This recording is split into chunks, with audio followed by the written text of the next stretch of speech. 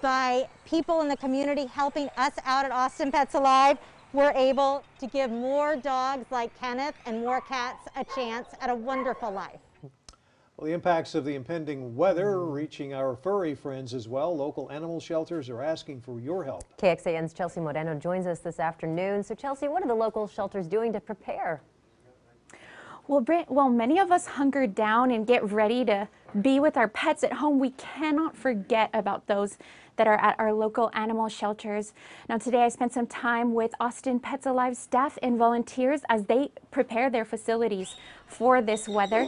If you're familiar with Austin Pets Alive, you know most of their kennels are connected to an outdoor space, especially for dogs in their care. So they're preparing to bring many of those plastic tarps you see down and then zip those up. Now that's supposed to act as an insulator that'll trap heat for those dogs that are there. And really they're asking for the community to partner with them with this as well. What else are they asking for, Chelsea?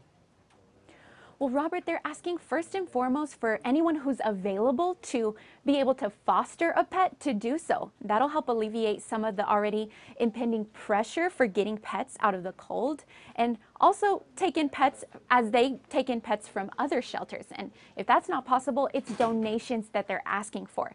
They're needing heating pads that are waterproof, that have temperature control, so a very specific kind, but also that have an automatic shut-off option to help keep those pets warm while not overheating them. You know, Chelsea, I feel like we all learned some lessons from last year's freeze. What did the animal shelter learn?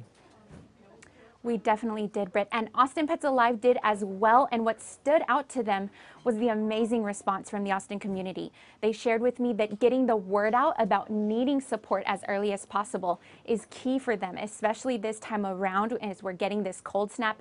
And of course, this will not exactly be like last year's major weather event, but they learned that timing helps, and also they learned how much this Austin community is willing to do to support these animals. So they're really hoping that carries over, and I've actually got some good news to share with you. We got word that they were able to get 40 dogs in foster homes in the past 24 hours. So they're hoping that that continues. That's awesome. Chelsea, thank you so much for that.